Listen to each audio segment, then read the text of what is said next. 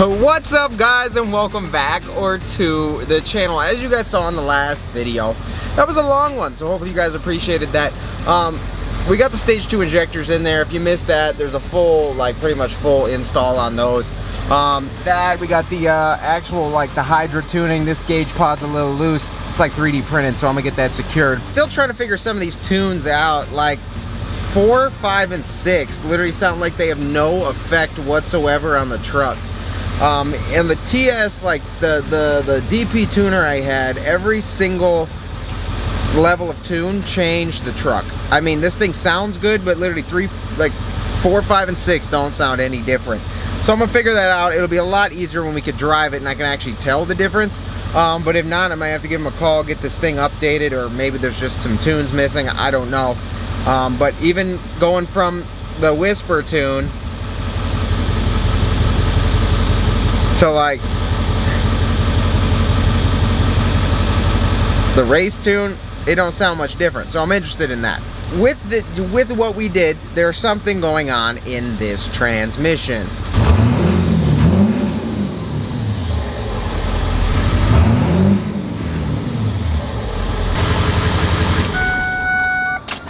I've just been trying to idle this thing as much as I can, get all the residue from the oil and stuff out of the cylinders, let that burn off, get the haze out of there, you know, fresh injectors, let that run through. There's a lot of oil that's kind of coated the pipe, so that's going to take a minute to burn off, and then it should burn clean again. But we're going to dig into this tranny. So underneath this truck, I believe this should be, if this is all clean, this should be a 4R100 tranny. I believe they changed from the 4090 whatever in, for these trucks to the 4R100, both of which aren't very impressive. I know the 5R110s or whatever, those are pretty stout, because we've tuned a whole bunch of those back in the day and beat them out of some 6.0s, and they hold up pretty well. Ever since I bought this truck, like I said, I'd put it in from park to reverse or park to drive. There'd be a pause. It would kind of not lock in enough. So doing some research, I don't know if we actually blew the tranny, because the fluid smells fine. It looks fine. It's just, you know, it's red. But I just don't think we're getting any pressure. So on the forums, a couple people with the same symptoms as me. There's a couple bolts in here holding something above, something in. And those 3 bolts kind of have a tendency to come loose, and then you lose all pressure to your transmission. So we're gonna check that out. Oh, did not want to do that. But you lose all pressure to your tranny if those bolts are loose or whatever after time, so we're going to check that out. Converter doesn't sound too happy, but also very well, if there's no fluid running through the tranny, that could be something too. But we're going to dig into this, drop this pan, check it out, see what we're dealing with, and kind of fabricate a plan on what we're going to do to get this thing working again. Definitely sucks, especially on old trucks, but kind of part of the game. You deal with high mileage things, cheap things, beat things. You're going to be repairing and doing a lot to these trucks to get them the way you want. However, the old things, they're fun. Easy to work on, all the above, so this should be easy. And if we need to fully rebuild this tranny, I'm this close to ordering a rebuild kit and attempting it myself, just because, you know, I've never done it, and I think it would be fun. So let's get into this, see what we're dealing with, and go from there.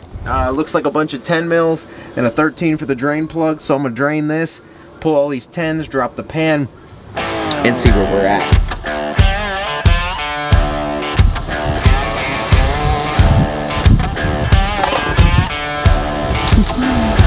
Maybe not. This shit's black. It's a little misleading compared to the dipstick.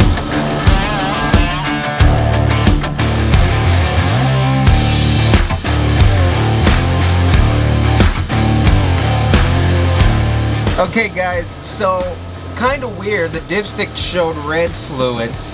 Down here at the bottom, this isn't, I mean, obviously it gets used, but look at that. I guess that's a good reference. It's definitely a little brown. So maybe we did smoke the entire thing. Maybe we did. I don't know. I'm hoping this stops soon, because we're about to hit this crack in the bucket, but man, that sucks. It stinks.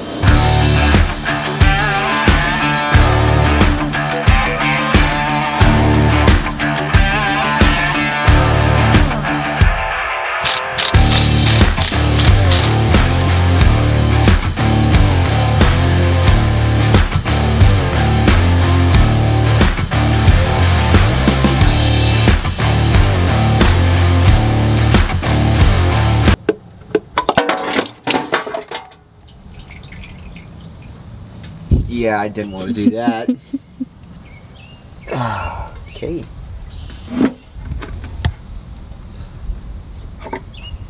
Nice. That's all I wanted. There's a good amount of stuff down here, sludge on the magnet. It's nothing crazy. It looks like normal clutch material. Doing with what, you know, literally when I blew the tranny out of my 06 Ram, it just, you could, I don't know, it just went. And you felt it, and you're like, but this is weird. So a lot of people on the forums, they do talk about the feed bolts being loose, or falling out. In that case, you know, that case, it will give you no feed pressure at all, so the tranny won't act as it should. I'm gonna pull this valve body out of the tranny right now. Couple 10s, mostly 8s.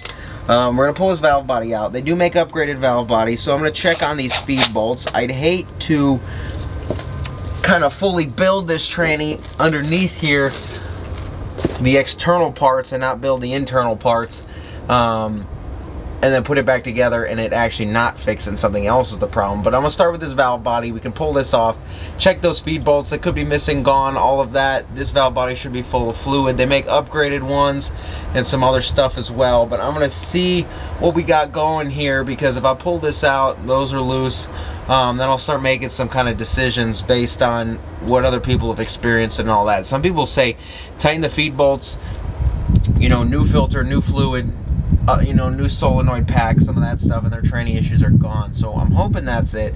I don't know about the torque converter though, so we're gonna see. Like I said, some weird issues this whole time have got me to this place, so we just gotta figure it out. But yeah, it's all these 8mm bolts in here. I'm gonna get covered in it. Don't lose any of these.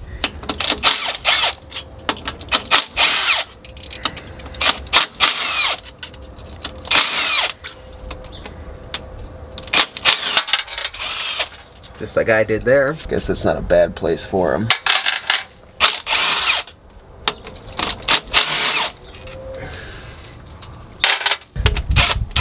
That's the 10.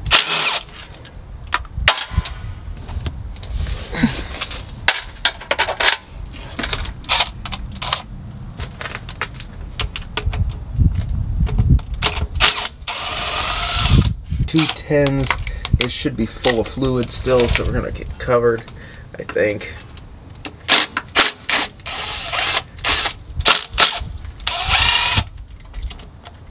Okay, after all that, it's gonna pour some fluid. Valve body's coming off. That's good, great.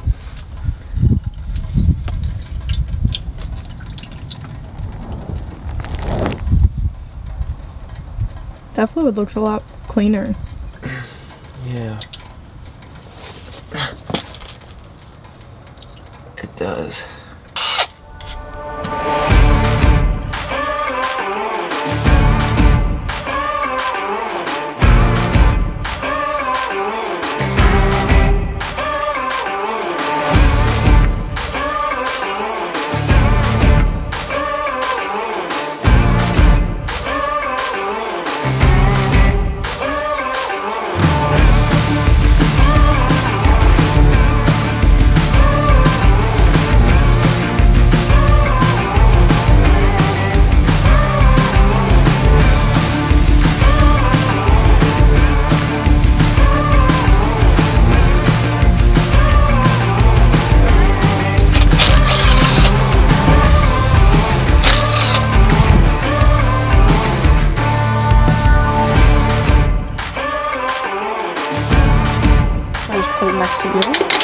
Oh man, there's so many more. That's not good.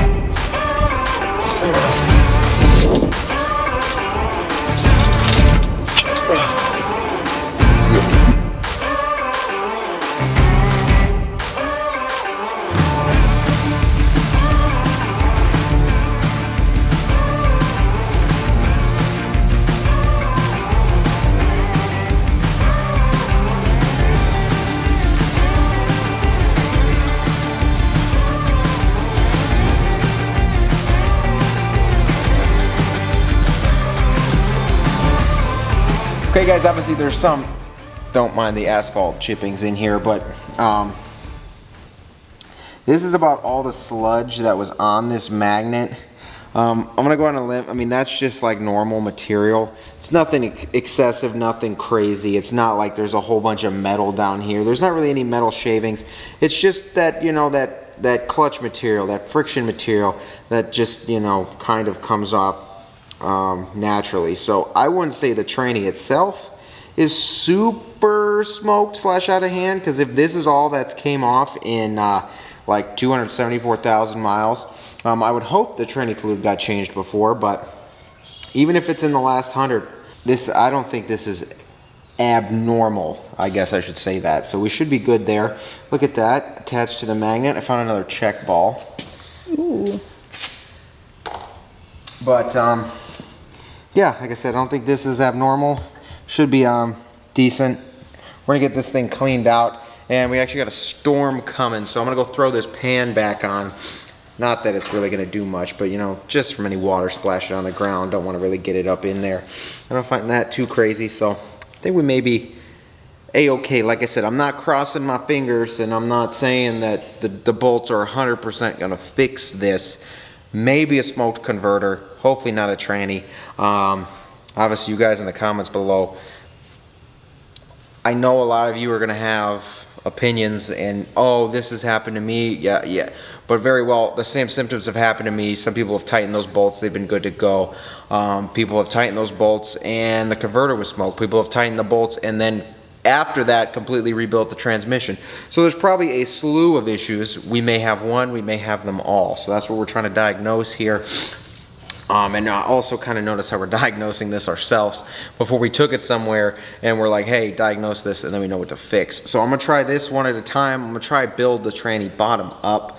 I'll get to those valve bodies in a second, show you what's going on, but I'm gonna try to build the tranny bottom up, and if I put all this back together, it runs great, it drives, it hauls, it stomps, like it shifts, it holds, then obviously we're good. But if I still can do that, torque converter's acting up, not locking, doing weird stuff, very well, we may need a torque converter, and very well that could be it as well. Torque converter and, you know, the bolts and what we're doing here. We may not even have to touch the tranny completely, so that would be pretty cool, but a little more diagnosing, I guess, to go on. What's right there?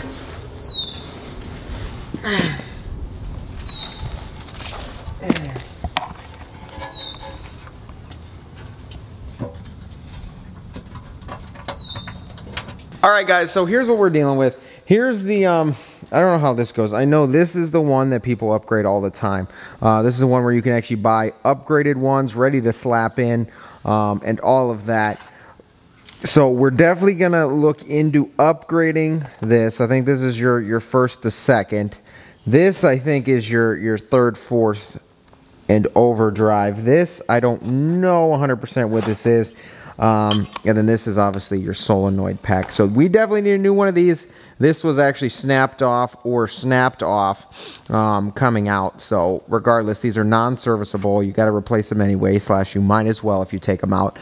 This can be replaced as well. We're gonna get a new tranny filter in there, especially with how the fluid was. There's that. This gasket thing, those definitely come in the kits. All of these, I think we finally located all of our check balls. This spring goes to something where people actually delete it because this is a trans cooler situation. So we'll figure out what to do with that, what the best setup is for this tranny. Any of you in the comments below, let me know as well, because I know there's a lot of you out there who know these 4R100s like the back of your hand. So kind of give me the best setup for right now, if that's all it truly was, where those bolts were actually loose. So if that's the case, tighten them up. How do I rebuild the bottom end of this perfectly? I know they have shift kits, and I know they have like those upgraded valve bodies, but I guess the rest of it between this one and this one, because I know this one can be upgraded and this one obviously needs to be new, but this one and this one here, let me know what I can do and how I can upgrade this or whatever I can on the bottom end of this tranny before I go and slap this all back together, because I want to get some parts going, so when I put it back together, actually, whether it's just a shift kit, whether it's, you know, an upgraded valve body, regardless, I want to do something to that just to give me a little better driving experience, if that's truly all that it was those stupid feed bolts. But if that's the case, and this goes back together and it drives great, sweet. If not, we got a built lower end of the tranny, and then we'll swap out the torque converter and whatever else we need to do piece for piece instead of ripping that out, because that's what I feel like a lot of you guys do. You take the tranny in, you get it, you say, hey, my tranny's acting up. They'll sit there, they'll quote you at a whole new rebuild. They'll rebuild the tranny for 3,000 bucks, and literally I've seen a handful of horror stories on the forums where people take their tranny in, have $3,000, $4,000, $5,000 bills, invoices. Trust me, I get it. It's a lot of work. Parts do cost. I know, like the billet drum is like 700 bucks. Rebuild kits already like 1,200 bucks, 800 bucks, depending on what kind of stage you go to. But the labor to do so, I understand why they are expensive. Trust me. But you could probably save a lot of that money because you don't need a whole tranny rebuild, just based on those two, 2 or 3 bolts and little things like this, upgrading your valve body, doing stuff like that. And your transmission is perfectly fine. So, yeah, let me know, any of you guys in the comments below. Take this as a stock transmission. Everything's fine. Nothing's at fault. How do I upgrade this lower end perfectly to support kind of what I'm doing? Like I said, I'm not trying to. It's a 7.3. It's a 7.3, not a 6.0. It's not a lot of horsepower. With the injectors and all this stuff, we're maybe 400 or 500 horsepower max. Max. Like, those injectors support up to 400, and I don't even have the H-pop to do so. So like a transmission that holds 500 horse is probably all we really need in general. So I don't even think I need a triple disc converter, because that's good for like 1100 horse. It's a 7.3, like I said. So anything to get me to about 500 horse, a little bit more than the motor's putting out, I think that's perfect. So let me know any of your guys' kind of opinions on what we can do here to get this thing beefed up. I know there's a lot of you who have done this before. So let me know in the comments below, and we'll get this thing running in no time. I'm gonna try and go through this, order all these parts tonight that I think fit, and if there's anything else that you guys recommend, we'll get that coming as well, and we'll get that 7.3 thrown back together. And while we're on the topic of Ford, check out the Bronco. It's fully stripped naked, the top's off. We got the, I mean, that's what's cool, because they're frameless. It almost makes it look like half doors in here.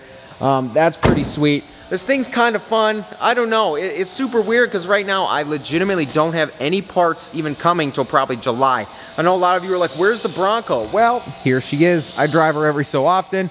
But other than that, literally lift kit, that won't ship till July. And other than the lift kit being there, I do have a set of power brakes coming. Big brake upgrade kit. Can't put those on until the 24s are on here anyway. There's a couple of other upgrades we can do to this. In the meantime, yes, the color does need to change. Still actually fully deciding on a color, which is absolutely crazy. But still deciding on that, and we'll figure that out soon, because I kind of want this thing painted and all the color changed and all that before we even lift this thing, because I'd rather not dirty up and get dust all over a clean powder coated suspension. So I know a lot of you just wanted an update on the Bronco, but here she is. It's fun. It's super fun. I just want to get this thing lifted, because driving it on these Steelies, it's super cool. It really is. It just, gets around town, but it kind of defeats the wow factor when this thing's going to be lifted like 7 inches on some gigantic tires. So yeah, want to give you guys a little update on that while we tear that thing apart. So yeah, guys, I'm gonna get those parts ordered for the transmission. We can get that thing thrown back together in no time, hopefully. Get that thing back on the road. Hopefully it doesn't need a converter. And hopefully we're good to go. But yeah, stuff for this should be here sooner than later. And other than that, guys, I think that's gonna do it for today's video and the mess we just kinda dealt with. But if you guys enjoyed this video, shoot a thumbs up. If you haven't been here before, please get down there, click subscribe, drop me a comment if you haven't already. Take care, and I will see you guys in the next video. Hopefully that 7.3 will kind of be minty again. See you guys soon.